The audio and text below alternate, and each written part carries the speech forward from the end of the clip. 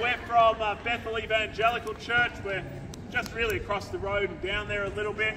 And we come out here today to ask some big questions and to perhaps intrigue you with thoughts that you may have considered but never found the answers for. And I'm going to put a question up here on the board. It's a very big question. It's one of those questions that many people think about, they consider, but they don't always find the answer to. And I'd like to invite you to interact with me. Feel free to tell me what you think. We love dialogue. But I want you to consider this question that I have on the board. Here is the big question of the afternoon. Are you good enough to go to heaven? Are you good enough to go to heaven? Now there's the big question. And I've had opportunity to ask people that question all around the world. And you know what most people say? If I went to them and said, do you think you're good enough to get to heaven? The vast majority answer and say, oh, I hope so. I hope I'm good enough to get to heaven. And when you say, I hope so, and perhaps that's your answer, I hope so. When you say, I hope so, the implication is, you're not sure. You're not sure. So I want to ask you that today. Are you good enough to go to heaven? Now I'm going to, full spoiler alert here. I failed this question. I am not good enough to go to heaven in and of my own strength. Not only am I an Australian, so that automatically disqualifies me, but I also have many issues in my life in that I have rebelled against God. Therefore, I, in and of myself, am not good enough to get to heaven. But I want to suggest to you that that's true of all people. It doesn't matter who you are or where you're from, we like to think that we're good enough to get to heaven, but are we really? Are we really that good? I mean, how do we even judge that? If I was to say, let's test ourselves to see if you're good enough to get to heaven, what standard do we use? Do we look at the person next to us and say, hey, I'm better than you? In fact, I had a person here at the start of the day turn to her other half and say, I'm good, you're bad. And that's what we do, isn't it? We judge on the person next to us. Or perhaps you say, I'm a good person when compared to Adolf Hitler or Mr. Putin or someone like that. Perhaps you're good compared to the politicians we have. But that's not how we should judge ourselves for heaven. What we need is God's perfect standard. And test ourselves by God's perfect standard to see if we're good enough to get to heaven. Now God has given us a perfect standard. It's called the 10 Commandments. So I want to ask you, have you kept those commandments? You know, the 10 Commandments to say things like don't murder people, don't steal, don't covet, worship God alone. Have you kept those commandments? I know I haven't. But what about you? Are you good by God's perfect standard? And what we're going to do, we're going to test ourselves now here on the board. We're asking the question, are you good enough to go to heaven? And we're going to have a quick test from the 10 Commandments to see if you are a good person for heaven or perhaps bad enough for hell. Now here's commandment number 9. Commandment number 9 says, do not tell lies. Always tell the truth. Here's the big question. How many lies have you told in your life? I can't count that high. Even if I take my shoes off, I can't count that high. You know, I have told so many lies, I don't know the number. But what about you? How many lies have you told in your life? God says don't tell lies. Have you ever told a lie? Or what about commandment number 8? Do not steal. Don't take things that don't belong to you. Now I've noticed as I've walked around Lee Park, there's a little bit of security around. Now why do we have so much security? Well, because people break that commandment, don't they? Don't steal, God says. Now have you ever taken something that doesn't belong to you? You might say, oh Josh, yeah, I've taken small things here or there, but you know what, the value doesn't really matter. If you take something that doesn't belong to you, that's a violation of God's commandment, don't steal. You know, if I came to you, grabbed your wallet and took 50p out, I'd be a thief. If I came along, found the richest person I could, took his wallet and took thousands of pounds out, I'd still be a thief. God says don't steal, the value's not important. The truth is we should not take things that don't belong to us. So we're asking the question, are you good enough to go to heaven? Well, God says don't lie. How many lies have you told? God says don't steal. How many times have you stolen? Now here's another one of the commandments. This is every parent favourite commandments. Commandment number 5.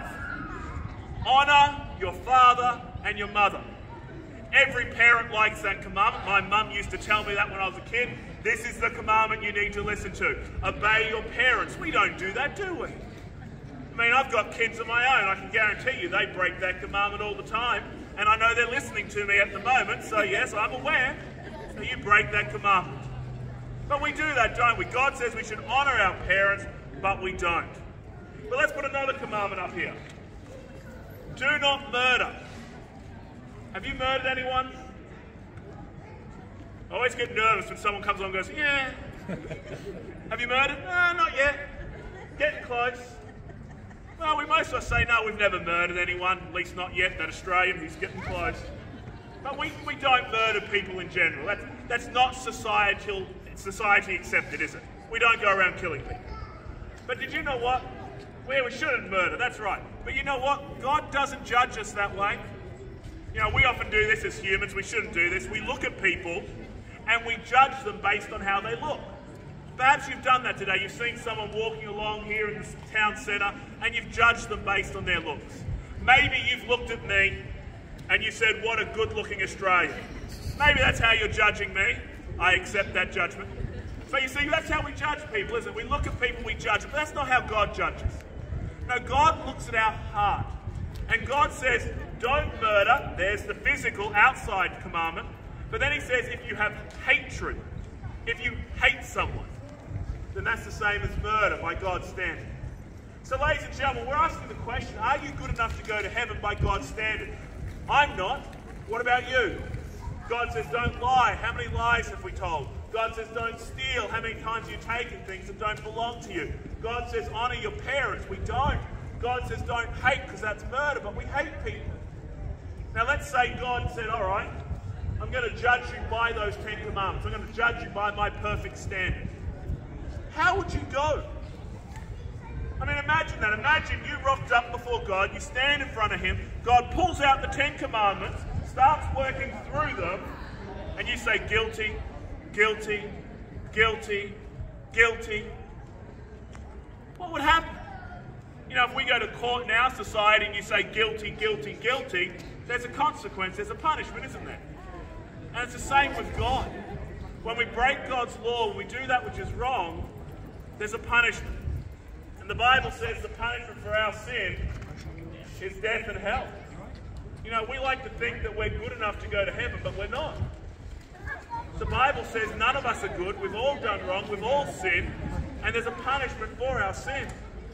The Bible says the wages of sin is death. The Bible talks about death in 3 ways. Physical death because of sin, spiritual death, that is we're cut off from God because of our sin, and eternal death in hell because of our sin. And that's terribly bad news for us, because we all want to go to heaven. The problem is we can't get there on our own strength. We've all done that which is wrong. None of us are good by God's standard. So what hope do we have? What hope do we have? How do we get heaven? What hope can you have today here in Lee Park? How can you have your sin forgiven? How can you be made right with God and taken to heaven when you die? Well, it's not by what you do. It's not by who you are, as wonderful as you may be. No, it's by what Jesus and Jesus alone has done. You see, ladies and gentlemen, our sin proclaimed death and judgment upon us. But Jesus Christ in love entered into our existence. Jesus Christ is God Almighty in the flesh. He came down to where we lived. He walked the streets that we walked. He breathed the air that we breathed. And he came to this earth to rescue us. He came because he loves us. You see, our sin proclaimed judgment. Our sin proclaimed death. But Jesus Christ in love goes to the cross to pay the penalty for our sin. The sin that you committed, the sin that I committed, proclaimed judgment and death. But Jesus Christ in love goes to the cross. He dies for sinners. The Bible says, for God so loved the world that he gave his one and only Son, that whoever believes in him should not perish but have everlasting life. Greater love has no man than this, that a man lay down his life for his friends.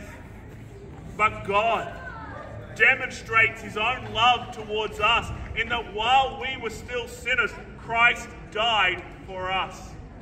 In this is love. Not that we have loved God, but he loved us. And he sent his Son to be an atoning sacrifice for our sin.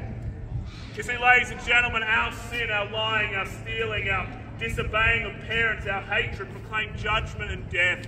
But Jesus Christ in love goes to the cross. He pays the penalty. He dies the death that we should die. He's crucified, dead and buried.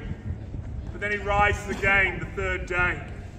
And he defeats sin. He defeats death. And now Jesus Christ says to you, here today in Lee Park, no matter who you are, no matter where you're from, if you would trust in Jesus, you would be completely forgiven. You'd be completely forgiven. In fact, the Bible says, in order to be forgiven, you must repent, that is, do a U-turn, turn from your sin, and turn and trust in Jesus. Trust in Jesus as someone jumping out of an aeroplane would trust in a parachute to save you. And that's what you need to do with Jesus. You need to turn and trust in him. So my question for you this afternoon on this Easter Saturday here in Lee Park is a simple question. But it's a question that has a massive impact. When will you repent and trust in Jesus? When will you do that? When will you ask Christ to forgive you of all your sin? You see, ladies and gentlemen, today Jesus Christ holds out his hand of forgiveness to you.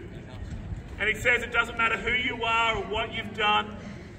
If you would trust in him, you would be forgiven. I don't know you.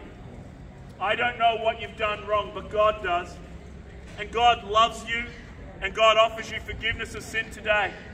But you must trust in Jesus who died and rose again. Would you do that today? I mean, what's stopping you today from trusting in Jesus?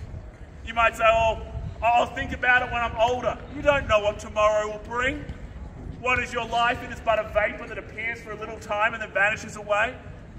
You say, well, I'll go home and think about it, and I'll put it on my to-do list, and I'll get to it in the coming days. No, the Bible says today is the day of salvation. Do not harden your heart if you hear his voice. Ladies and gentlemen, today God calls on you. No matter who you are, where you're from, and what you've done, he calls on you today to turn from your sin and trust in Jesus. Would you do that today? If you're here today in Lee Park and you say, you know what, I do need to trust in Jesus. I need my sins forgiven. I want to go to heaven when I die. Come and chat to me afterwards. I'll be more than happy to show you from the Bible how you can know God and how you can be forgiven. But I also want to give a free gift today to anyone who wants to find out more about Jesus. You see, Jesus is the greatest gift ever, and Jesus has given a gift to humanity. He's given us the Bible. It's how he speaks to us. And I have here the biography of Jesus. It's the Gospel of John. It's the life story of Jesus. It talks of God's love for you. It talks about how you can be forgiven no matter what you've done. And I'd love to give you one of those free of charge. So feel free, if you want to find out more about Jesus, to take one from me, from the board over here, or the table over there. We simply want you to know Jesus, the one who is the God who lived, died, rose again, and today offers forgiveness of sins if you trust in him. God bless you.